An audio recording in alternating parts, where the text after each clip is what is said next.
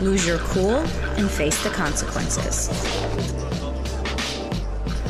But if the twists of the game turn your world upside down, only you can put it right again.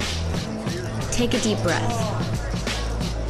And take the time to remind yourself who's in charge here. If you can win that battle and master your emotions, then when it's over, you can let it all hang out. It's a 4. Chris is our champion today.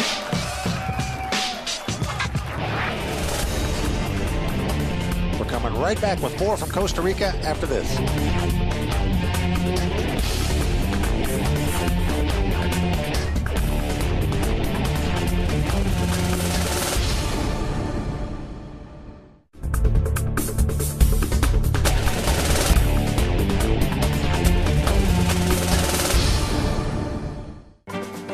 Here in Costa Rica, it's legal to carry a gun, but in the casino, you have to check it at the door.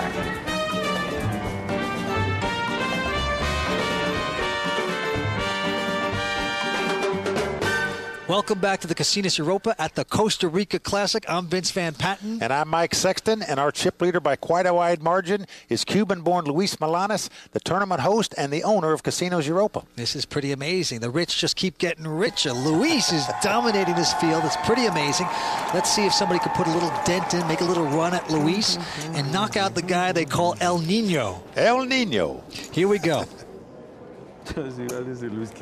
Luis has picked up 9-8 of hearts, suited connector. Pretty interesting hand he's calling. Look at Jamie. No. He bangs all his chips in the pot with 2 8s. Jamie doing it again, going all in. Jose folds. Dewey Tomko folds. Jamie, look at her. Look at Luis folding, looking a little irritated. He's saying, hey, I got some rifles in the basement. Don't be messing around with me. Well, he's got that kind of hand, a lot of chips. He wants to see a flop. It just pains him to throw that hand away, Vince. But, you know, impressive move by Jamie. Playing loosey-goosey. It is paying off for him. He really is. Playing well right now. You know, sometimes you play with reckless abandon. You just, you win a hand, you push it in all next hand. These guys know if they do call it and they lose, they're eliminated. There's a lot at stake here. One false move. This isn't a limit game. This is no limit. And it's scary at times. Okay, you see Luis is getting touched up there. You know, that's what you call a poker makeover. They're polishing his baldness in the back of his head there. I don't think we're supposed to have makeovers in poker. Okay, with 5 players left, Luis is still our big chip leader with 220,000 in chips. Jaime, Jamie, and Jose all have the upper 30,000s, and Dewey's a low man with 20-some thousand. Thank you. Okay. And Vince, the price of poker has just gone up. The blinds are 1,500 and 3,000. Okay, that means that they're already involved in the pot. So the tournament won't last 25 days. It speeds up action. Luis is first to act here. He's picked up a 10 and a king. And look at this. He's going to raise with just a 10 king offsuit. Raises to 12,000. Jaime quickly folds. Now look at Jamie. No, Luis. Yeah. No, Luis, he says. Bang. He's come over the top for all his money. This guy has a death wish. Just raising Luis. Now Luis says count him down. Now it's going to cost Luis about 24 more thousand to call this. Now, I don't believe he should make this call. He's in a commanding lead. But on the other hand, the last hand, I think he was a little distressed. He limped in. He got re-raised. Well, yeah, you're right. I mean, he's got to be frustrated. He is going to call. He's tired of getting pushed around by Jamie. He did. He's got a couple $100,000. What the heck? Okay, this is King 10 versus 2 queens. Jamie's a big favorite here. King 10, Jamie is you know something? Just drop a king there, and Jamie could be eliminated here. Let's see. Yeah, the flop comes 9-9-3. He's hanging around now. He's still very good for Jamie. Next card doesn't help him. 4 comes off. Right now, the kingpin's going to need a king, or Jamie Liggett going to double up. Jamie's done it. Luis gives him a little clap. Very little, I may add. Now, quite frankly, I see the first leak in the dam here for Luis. That was a very bad move to call an all-in bet with a king 10. It's a difference, Vince, if you're moving your chips yourself. If you're the first one to get in a pot, and no limit hold'em, normally the first guy to bet wins the pot. You know, if you're betting your chips, you can't be faulted. When you're calling your chips off like Luis just did, it's a bad tactical move. It's a bad play. Luis paid the price. He doubled up Jamie Ligator. Jamie Ligator loves it when poker players from the U.S. and Europe bring their poker games to Costa Rica, especially when they bring their bankroll. A lot of foreign card players come and start playing the games here, and their first impression is that the Costa Ricans are crazy, that they're going to kill us, that they're going to clean us up. Believe me, 100% of them go away broke from here. At first sight, they think they found poker heaven, that they're going to move here and make a living out of poker, and they never do. I haven't found one.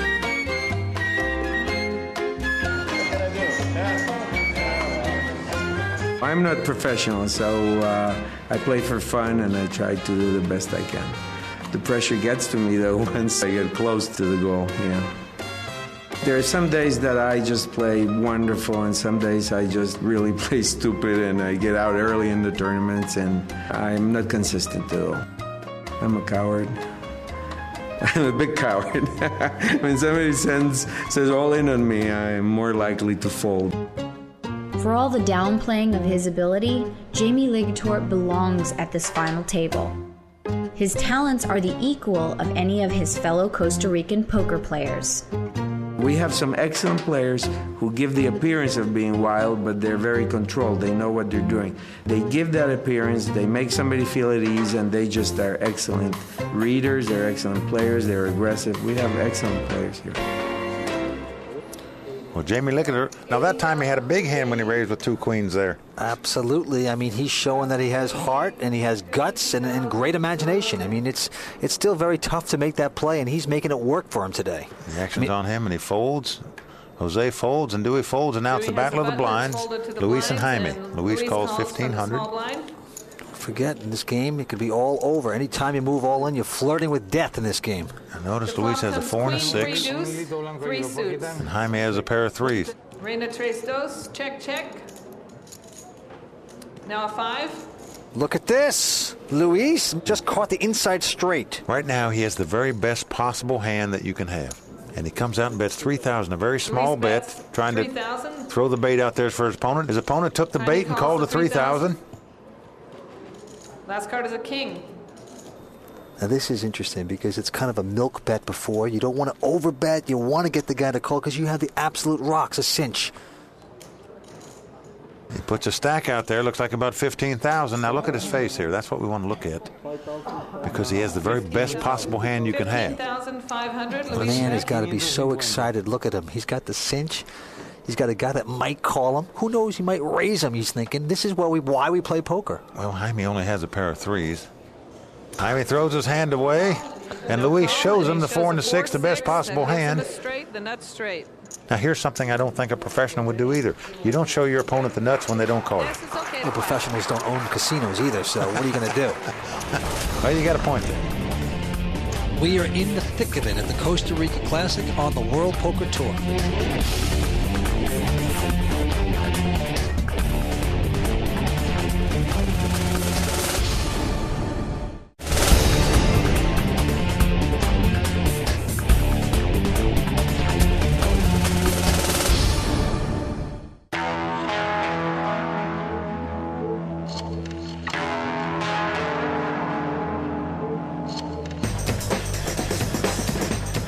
We are back at the final table of the Costa Rica Classic.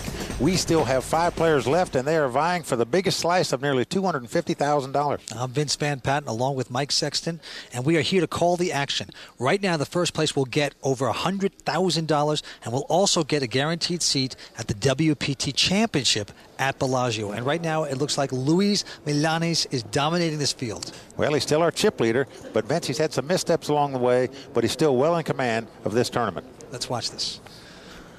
Well, the action's on Dewey Tomka. Now, Dewey only has 19,000 in chips, and remember, it's 4,500 to play around, so he's got to make a stand. Now, Dewey, formerly known as the Phantom, has just moved all in with King Jack of Diamonds. Well, I don't blame him at all with the King Jack of Diamonds. I'd have moved all in right there, too. But look at this. Here comes Luis. Luis has an Ace Jack, and he's called Dewey. That's an amazing call. And Jaime folds, and Jamie folds, and Jose folds. But you know what? He figures it's only about 19,000, and you know what? I could break him. This could be it for Dewey. This is actually a nice call by Luis right here.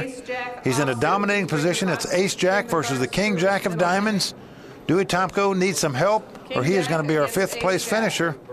It's ace-jack versus king-jack. Here comes the flop. Okay, at this point, that doesn't help either player. Of course, it keeps Luis in front. It actually gives Dewey a straight draw. He can win this pot with a 10 or a king right now. That's right. Open-ended. A 10. It's a miracle. And there it is. A miracle. Look at Luis. Look. Look at him. He's packed. He reaches. Now, he shakes his hand, but Luis can still win this pot if a king comes off. A queen comes off.